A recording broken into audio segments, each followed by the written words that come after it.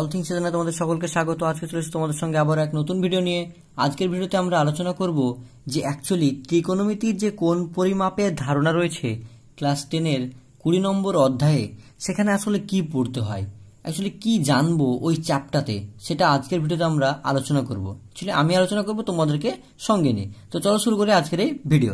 দেখো, first of all ত্রিকোণমিতির যে কোণ পরিমাপের ধারণা রয়েছে, দেখো এখানে প্রথমে বলছে যে কোণ পরিমাপের ধারণা। আসলে কি বলছে, প্রথম কথাটা কিন্তু বলেছে এখানে যে কোণ। এবার এই যে কোণ, এই কোণ ব্যাপারটা যদি তুমি না জানো তাহলে কি করে পারবে কি? পারবে না। তো দেখো এই কোণটা কোথা থেকে আসছে, যখন একটা ত্রিভুজের কথা বলা হয়, ত্রিভুজ, এই ত্রিভুজকে কত ভাবে ভাগ করা হয়, ভাগে না ভাবে।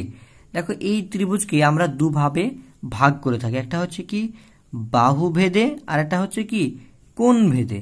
এই যে দেখো এখানে কোণ আসে, তারপরে এই কোণকে আমার ভাগ করা হয় সমকোণ, সূক্ষ্মকোণ, স্থূলকোণ, সরল কোণ, এইভাবে ভাগ করা হয়। ঠিক আছে, এই যে কোণ, এই কোণটা কি আসলে দেখো, যখন তুমি কি বলবো কোণটা কিভাবে বোঝা যায়। দেখো একটা মানুষ, ধরো তুমি এখানে দাঁড়িয়ে রয়েছো, ঠিক আছে, এবং তোমার ছোট ভাই এখানে বা ছোট ভাই বা বোন দাঁড়িয়ে রয়েছে, এবং কি করছো যে এখানে একটা কি উঠছে, একটা ঘুরডি উঠছে, ঠিক আছে, একটা কাইট উড়ছে, ঠিক আছে, এখানে একটা কাইট উড়ছে। ওকে, এটা কেমন ভাবে দেখো এখানে কাইটটা উড়ছে এভাবে, এবং সে এখানে লাটাই দিয়ে ধরে আছে। ওকে, এবার এর মাথাতে এই জায়গাটাতে কি রয়েছে, ঘুরডিটা রয়েছে লম্বালম্বি ভাবে, এবং সে তার এখান থেকে তাকাচ্ছে যে এটা এর সঙ্গে কি রয়েছে, সমান্তরাল ভাবে রয়েছে, দাঁড়িয়ে রয়েছে এবং অনুভূমিকভাবে দাঁড়িয়ে রয়েছে।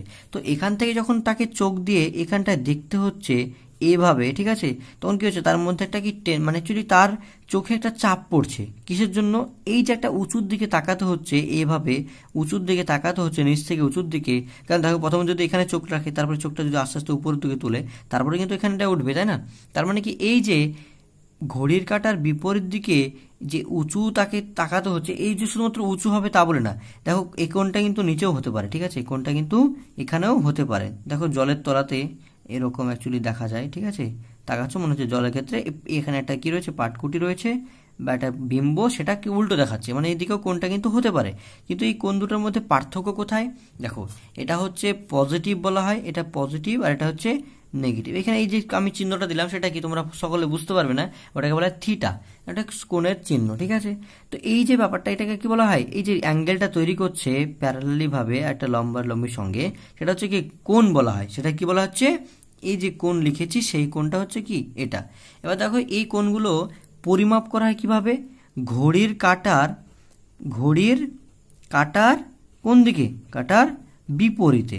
দেখো আমরা মানে অ্যাকচুয়ালি কোন দিকে ঘড়ি কাঁটা তো এই দিক থেকে এদিকে ঘোরে, মানে এইভাবে ঘোরে, কিন্তু এখানে দেখো কি হচ্ছে, উল্টো দিকে নেওয়া হচ্ছে। তার মানে ঘড়ি কাঁটার বিপরীত দিকে কি করা হয়, কোণের পরিমাপ করা হয়, ঠিক আছে। এবার দেখো এই কোণের পরিমাপ কি করা হচ্ছে, ঘড়ির কাঁটার বিপরীত দিকে করা হচ্ছে।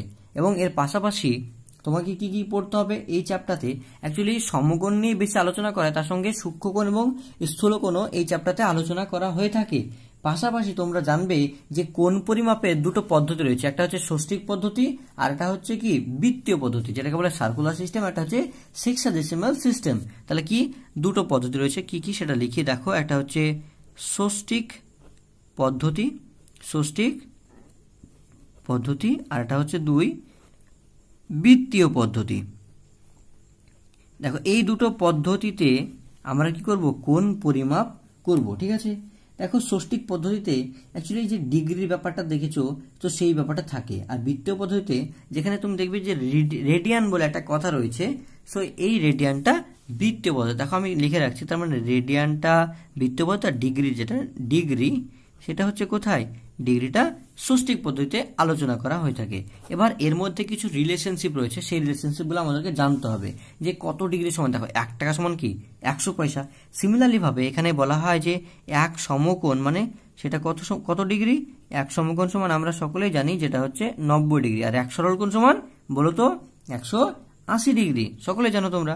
এবার দেখো আবার কি বলা হয় যে 1 ডিগ্রি সমান কত, এটা এই 1 ডিগ্রি সমান কত কি, মানে অ্যাকচুয়ালি কত মিনিট বলে, ঠিক আছে, সেটা হচ্ছে 60 মিনিট। ওকে, দেখো এটা হচ্ছে আবার মিনিটের চিহ্ন, তার জন্য আমরা ব্র্যাকেটে মিনিটটা লিখে দিলাম, সিমিলারলি এটা ডিগ্রি চিহ্ন তাই ওটা লিখে দিলাম। ওকে, এবার দেখো তার মানে কি, যদি 1 মিনিট সমান কত কি তাহলে 1 মিনিট সমান কি আবার 1 মিনিট সমান হচ্ছে আবার 60 সেকেন্ড ডবল দেখো চিহ্ন দিয়েছি সেকেন্ড ওকে এইভাবে কিন্তু তোমাদেরকে সলভ করতে হবে এই যে ব্যাপার তিনটে আমরা লিখলাম এটা কিন্তু প্রবলেম সলভ করার সময় বলবে কি যে ডিগ্রি থেকে মিনিটে বা মিনিট থেকে ডিগ্রিতে চেঞ্জ করো তখন এটা কিন্তু কাজে লাগবে ঠিক আছে এবার দেখো এই যে বৃত্তীয় পদ্ধতি লিখেছিলাম যে বৃত্তীয় পদ্ধতি সেখানে বৃত্তীয় পদ্ধতি কি রয়েছে রেডিয়ান রয়েছে আমরা জানি যে 180 ডিগ্রি সমান সমান পাই রেডিয়ান তার মানে কি 1 ডিগ্রি সমান কত রেডিয়ান 1 ডিগ্রি সমান পাই বাই 180 রেডিয়ান এই যে ব্যাপারটা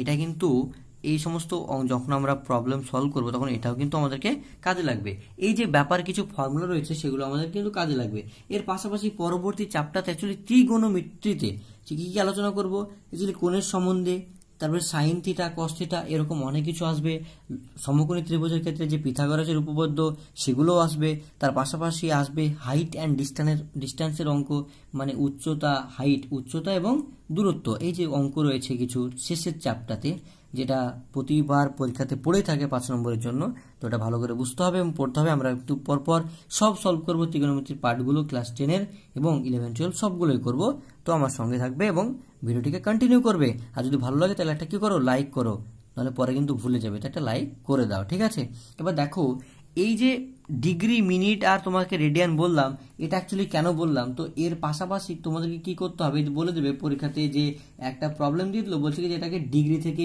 মিনিটে বা মিনিট থেকে ডিগ্রিতে এই পরিবর্তন করো তখন বলবে তখন কি করে করবে এই যে ব্যাপারটা সেটা তোমাকে জানতে হবে ধরো একটা প্রবলেম বলে দিল তোমাকে যে সামথিং দেখো 40 মিনিট বা 40 ডিগ্রি 60 মিনিট বা এত সেকেন্ড এটাকে রেডিয়ানে প্রকাশ করি তাই বললো ঠিক আছে এবার রেডিয়ানে প্রকাশ করতে কি লাগে প্রথমে তোমাকে সবকিছুকে ডিগ্রিতে নিয়ে আসতে হবে এটা তোমাকে জানতে হবে দেখো তোমাকে একটা প্রবলেম বলে দিল আমি একটা প্রবলেম তোমাদেরকে করে বোঝাই তাহলে বুঝতে পারবে ব্যাপারটা যে বলে দিল তোমাকে যে 40 ডিগ্রি 16 মিনিট এবং কত সেকেন্ড যে 24 সেকেন্ড রয়েছে ঠিক আছে এটাকে তোমাকে করতে হবে কি যে রেডিয়ানে প্রকাশ করতে হবে কিসে রেডিয়ানে রেডিয়ান মানে তো তোমরা দেখেছো যে রেডিয়ানে প্রকাশ করতে গেলে এই যে রেডিয়ান রয়েছে সেটাকে তোমাকে প্রকাশ করতে হবে ঠিক আছে তো ফার্স্ট অফ অল তার মানে কি এই সমস্ত রাশিটাকে যে নাম্বারটাকে কি করতে হবে ডিগ্রিতে নিয়ে যেতে হবে তো ডিগ্রিতে কীভাবে নিয়ে যাবে যখন এইভাবে থাকে না প্রতিটা আলাদা আলাদা তখন কী করা যায় সেগুলোকে যোগ আকারে লেখা যায় 40 ডিগ্রি প্লাস 16 মিনিট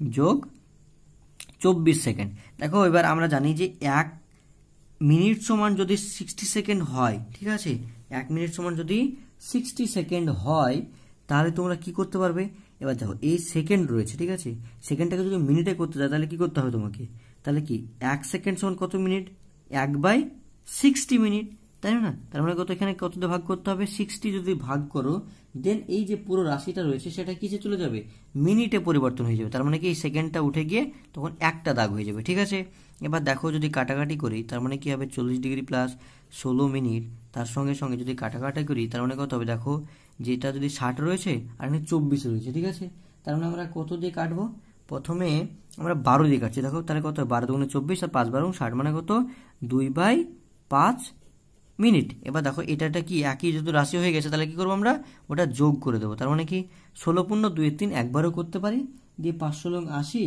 বা নর্মালি আমরা সেটাও করতে পারি বা অন্য কিছু করতে পারি দেখো তার মানে কি 5 লং 80 আর 2 82 মানে 82/5 কি এটা মিনিট ঠিক আছে এবার দেখো মিনিটকে যদি আমরা কি করি ডিগ্রিতে নিয়ে যাই তাহলে কি করতে হবে 1 মিনিট বা 1 ডিগ্রি সমান হচ্ছে 60 মিনিট তাহলে 1 মিনিট সমান 1/60 ডিগ্রি তার মানে কত 40 ডিগ্রি থেকে যাবে পাশাপাশি কত 82/5 তার সঙ্গে করতে হবে 1/60 করতে হবে ঠিক আছে দিয়ে সেটা কি হয়ে যাবে ডিগ্রি হয়ে যাবে ওকে এবার দেখো এই যে রাশিটা রয়েছে সেটাকে যদি তুমি 5 6 30 করে দাও ঠিক আছে পরে যদি উপরে 82 থাকে সেটা কি 30 মানে 300 সেটা যদি আবার ভেঙে নাও তাহলে কত হবে এখানে 40 ডিগ্রি তো থাকবেই তার সঙ্গে সঙ্গে এটা কত হয়ে যাবে 41 কত 150 ডিগ্রি এবার দেখো এই পুরোটাকে একসঙ্গে নিয়ে নেব আমরা তাহলে কত হবে দেখো কত হবে সেটাকে যদি আমরা একবারে নিয়ে নিই তাহলে কি হবে সেটা পড়ে থাকবে যে 40 ডিগ্রি উপরে কি থাকবে যে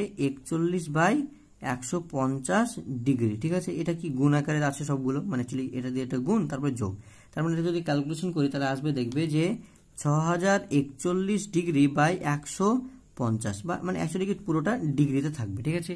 এবার আমরা জানি যে 180 ডিগ্রি সমান, আমরা জানি যে লিখতে হবে যে উই নো দ্যাট যে 180 ডিগ্রি সমান যদি পাই রেডিয়ান হয় তাহলে এত ডিগ্রি সমান কত রেডিয়ান, তখন কি করে করবে যে অ্যাকচুয়ালি হবে কত যে এত বাই 150 ডিগ্রি সমান হবে পাই বাই 180 গুণিত এই পুরো রাশিটা মানে 6041 বাই 150 এই ডিগ্রিটা, ঠিক আছে। তার মানে তখন কি করে করবে, যখন গুণ করে দেবে ভ্যালুটা পুরোটা, দেন তুমি পাবে যে 6041 বাই 2700, এটা কি হয়ে যাবে রেডিয়ানে হয়ে যাবে, তখন সেটা ডিগ্রিটা পরিবর্তে রেডিয়ানে। দেখো এটা কিন্তু তোমাকে নিয়ে আসতে বলেছিল। এই যে প্রবলেমগুলো এইভাবে কিন্তু তোমাদেরকে সলভ করতে হবে, ঠিক আছে। এটা হচ্ছে বেসিক আইডিয়া। এরপর তোমাকে বলবে যে ডিগ্রি থেকে মিনিট বা মিনিট থেকে ডিগ্রি বা পুরোটা ডিগ্রিতে দেওয়া রয়েছে সেটাকে তুমি ডিগ্রি মিনিট সেকেন্ডে নিয়ে যাও, এই যে ব্যাপারগুলো। তার মানে কি তোমাকে 60 দিয়ে ভাগ করতে করতে যেটা ভাগশেষ পড়ে থাকবে এবার আস্তে আস্তে এইভাবে কিন্তু তোমাকে সলভ করতে হবে। এই চ্যাপ্টারতে কিন্তু এগুলো রয়েছে। তোমাকে আরও কিছু দিয়ে রাখবে যে দুটো কোণ দিয়ে দেবে, যে বলবে কি যে এই কোণটার মধ্যে যে বলো যে একটা কোণ দুটো কোণের অন্তর বলে দেবে, ধরো সামথিং একটা কোণ x ডিগ্রি একটা y ডিগ্রি এবং দুটো কোণের সমষ্টি এবং দুটো কোণের অন্তর বলে দেবে। সেখান থেকে সমীকরণ থেকে আরও সলভ করতে হবে। ত্রিভুজের অনেকগুলি অনুপাত বলে দিতে পারে, সেগুলো থেকে সলভ করতে হতে পারে এবং এরকম অনেকগুলো প্রবলেম বলে দেবে। এবং যে তোমার একটা প্রবলেম মানে যদি সলভেশনের জন্য একটা সূত্র জানো, S equal to R theta, মানে বৃত্তচাপ ইকাল টু ব্যাসার্ধ ইন্টু কোণ, মানে কোণ ইকাল টু চাপ বাই কি ব্যাস বা ব্যাসার্ধ, ঠিক আছে। এই যে সূত্রটা, এই সূত্র দিয়েও কিন্তু এই চ্যাপ্টারতে অঙ্ক সলভ করতে হবে, ঠিক আছে।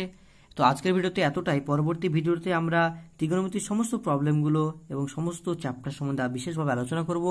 যদি ভিডিওটি ভালো লেগে থাকে, কিছু জ্ঞান পেয়ে থাকো, বেসিক আইডিয়া পেয়ে থাকো, তবে অবশ্যই আমার চ্যানেলটিকে সাবস্ক্রাইব করে নিও এবং আমার চ্যানেলে কমেন্ট করতে ভুলো না, ঠিক আছে। ভালো থাকো, have a good day, by. আবার আসছি নতুন ভিডিও নিয়ে, বাই।